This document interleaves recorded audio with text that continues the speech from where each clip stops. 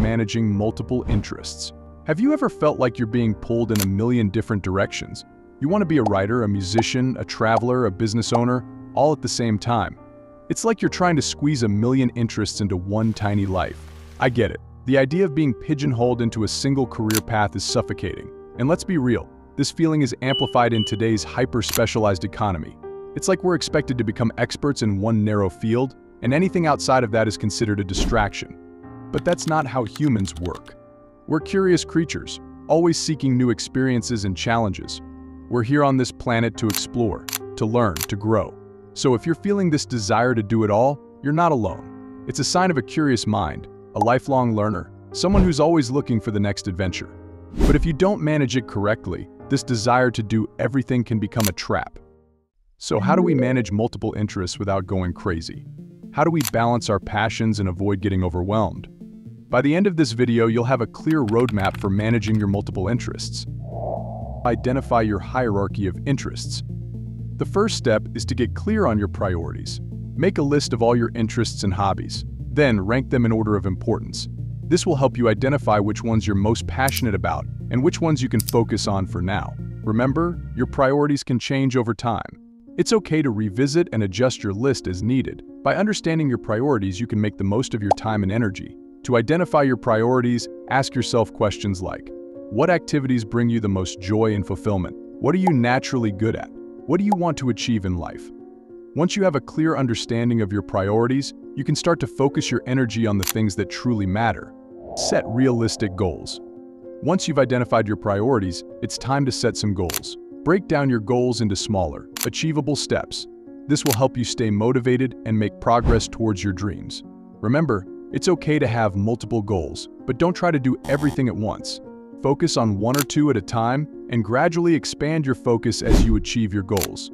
The great philosopher Aristotle once said, "Goals are like the compass that points you in the right direction." By setting clear goals, you can stay focused and motivated on your journey.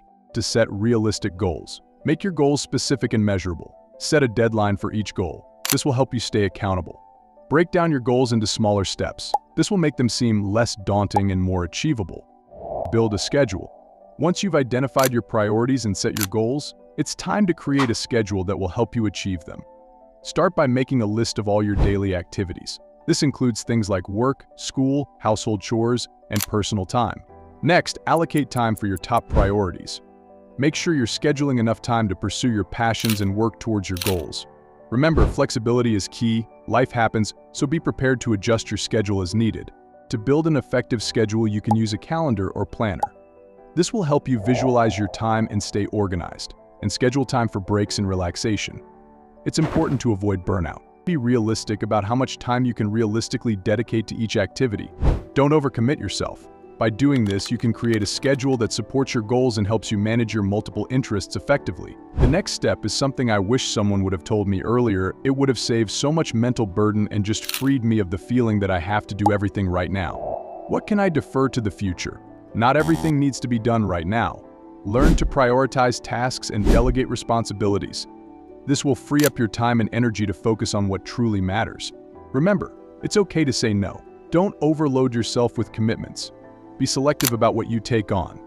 As the legendary investor Warren Buffett once said, the key to success is to focus on a few things and do them really well. Ask yourself, is this task urgent? Is this task important? Can this task be delegated to someone else? Can this task be done later? By prioritizing tasks based on urgency and importance, you can ensure that you're spending your time on the most valuable activities. Avoid creative jealousy. One of the biggest challenges when pursuing multiple interests is dealing with creative jealousy. It's natural to feel inspired by others' accomplishments, but it's important to avoid letting that turn into envy or self-doubt. Instead of feeling jealous, use other people's successes as motivation to pursue your own goals. Remember, everyone's journey is unique. Just because someone else has achieved something doesn't mean you have to achieve it too. Here are some effective tips for overcoming creative jealousy. Focus on your own progress. Celebrate your achievements, no matter how small. Limit your exposure to social media. Social media can be a breeding ground for comparison and envy. Embrace the struggle. Following your interests is not always fun. It's not a smooth, linear journey. There will be ups and downs, setbacks, and moments of doubt. But it's precisely these challenges that help us grow and develop our skills. If you choose to stick with it, you'll find that the challenges you faced have made you stronger, more resilient, and more determined. You'll also start to see the fruits of your labor. Remember, it's okay to have a variety of passions. The key is to balance them effectively, set realistic goals, and practice self-care. If you're still facing the problem of managing multiple interests, then you're probably stuck in an overstimulation problem. I've already discussed that in this video, how overstimulation is not letting you to manage your life and hobbies. So check it out after this one. See you there.